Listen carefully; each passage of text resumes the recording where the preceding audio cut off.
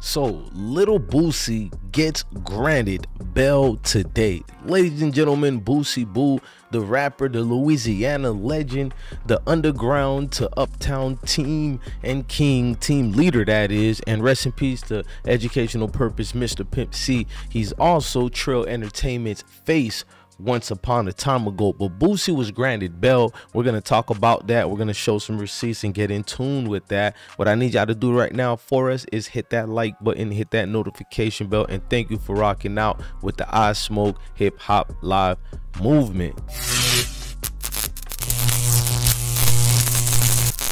So Boosie Boo got a lot of situations going on with this situation. We know Whack 100 called out the cameraman on this video that you're watching here. Whack 100 accused the cameraman of being a educational purpose CI, you feel me, an informant, basically working against the likes of Boosie and to bring him down. I don't want to argue against that. Some of those points make sense. If you look at the time he was in San Diego, the feds knew to pay attention to this particular live stream because this was deleted. So how did they find it and obtain it? But other people screenshot and recorded it as well. You could look at it on that note. But you know, the gentleman was trying to defend himself and the claims of the body bag situation, and we wanted to tell y'all they were trying to get Boosie on a RICO, but it won't work. If you think about that part, won't work unless Boosie doing other things we don't know about. But if they're just going off this weapon situation, he has said over and over that he don't mess with gang stuff. You can't even be around him if you're in a gang. They want Boosie though, so you already know they're gonna look at other things he said in the past and said so things, that is. Now when we're getting in tune with Boosie, he put it out there on a post, and shout out to DJ Academics for that post. The post went specifically into exactly what a lot of people were saying was going to happen if they didn't have substantial peace. Now the label mates and associates of Little Boosie, of his Real Badass Syndicate record label, that is, they posted our CEO got bond, and you could tell they're jubilant.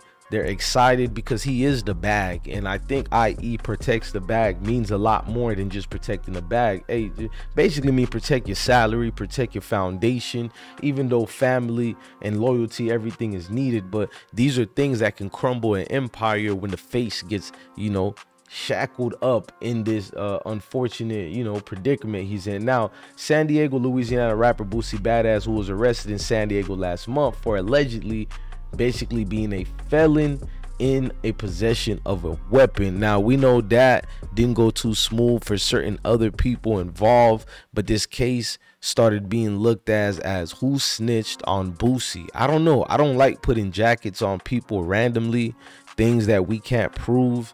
It gets a little bit uneasy when we do it like that just to say they're rats. But he was granted bail this Tuesday. The 40-year-old rapper, whose real name is Torrance Ivy Hatch Jr., was initially charged by state prosecutors following his May 6 arrest during a traffic stop in Charlois Views neighborhood. Now, we know Boosie went to trial with that situation, and he basically won because they dismissed it. But before even making it to the parking lot, federal agents came through and they put the shackles on Boosie Boo. I mean, I ain't even try to sound like a bar just now, but those are bars, my G. But let's continue. Now, we know he went to film this music video that we were looking at, the one with the red pants, and during this video was when they pinpointed the weapon that was behind his pants. Now, according to one of his attorneys, Megan Blanco, Hatch was prepared to plead guilty in the state's case and was expected to be sentenced to probation. However, the state case was dismissed following a court appearance last week.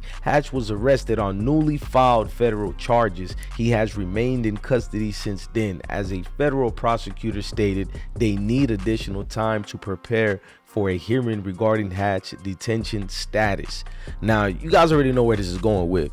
they're basically saying, look, we got enough things on him, we just gotta go through proper protocol and procedures to run forward with this. So even though Boosie was granted bond, I think people still need to be screaming free Boosie, because it ain't over yet at all. Like, that's sometimes a situation where they didn't have their priorities intact to where they could deny him a bond based on the evidence that the judge looked at. Like, we're gonna give this man a bond, but it doesn't necessarily mean anything yet. Now on Tuesday, U.S. Magistrate Judge Allison Goddard granted Hatch bail, and if released, he will have to follow several conditions, including no travel outside of the United States. Hatch is expected to appear in federal court next week for another hearing in a case.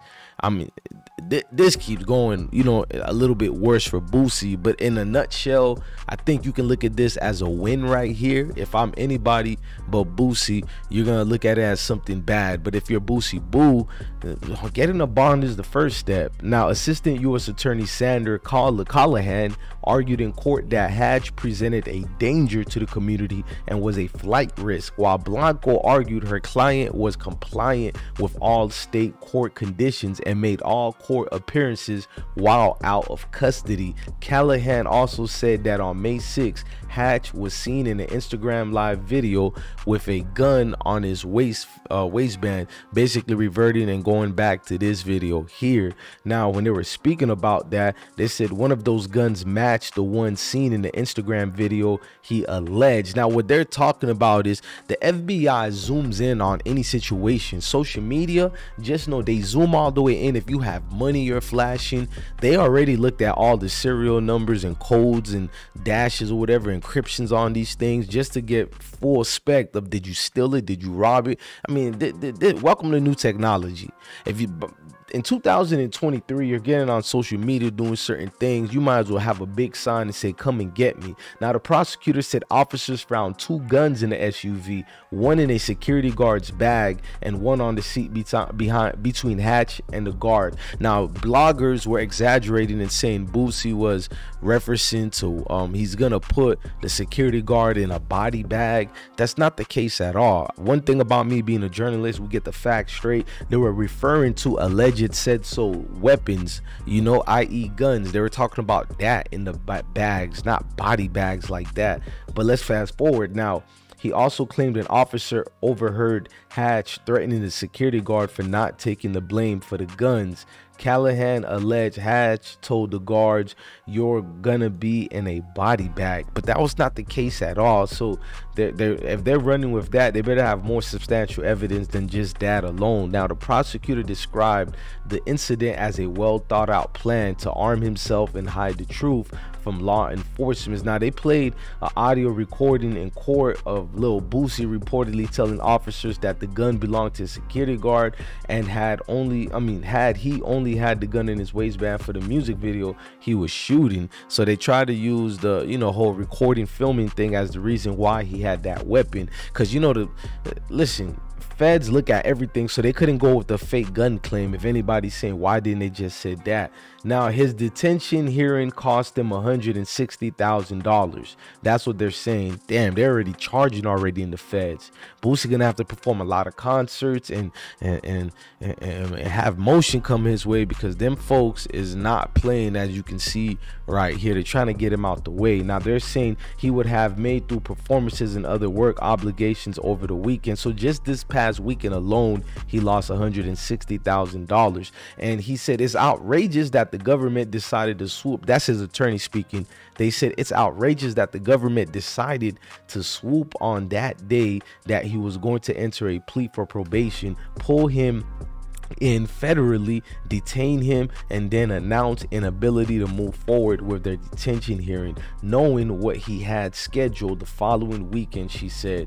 So yeah, man, they're trying to get Boosie Boo out the way. They could give a damn about his situations, man, whether you think it's outrageous or not. When you're on camera with certain things by the laws of these lands, I guess they have the right to exhibit what they're going to display in court. And I guess Boosie would have to have a strong situation with his counselors to prove his side. Look, man, all best wishes to Lil Boosie. Keep your head up. You're a great father. Unfortunately, you had to spend Father's Day locked up. But you know, we know what comes with the reality of life and the things we choose to do and how we choose to live. Look, I'm your guy, DJ Blessed One. Thank you for watching another episode of Ismokehiphoplive. Make sure you smash that like button, hit that notification bell, come back for more videos and update. Peace.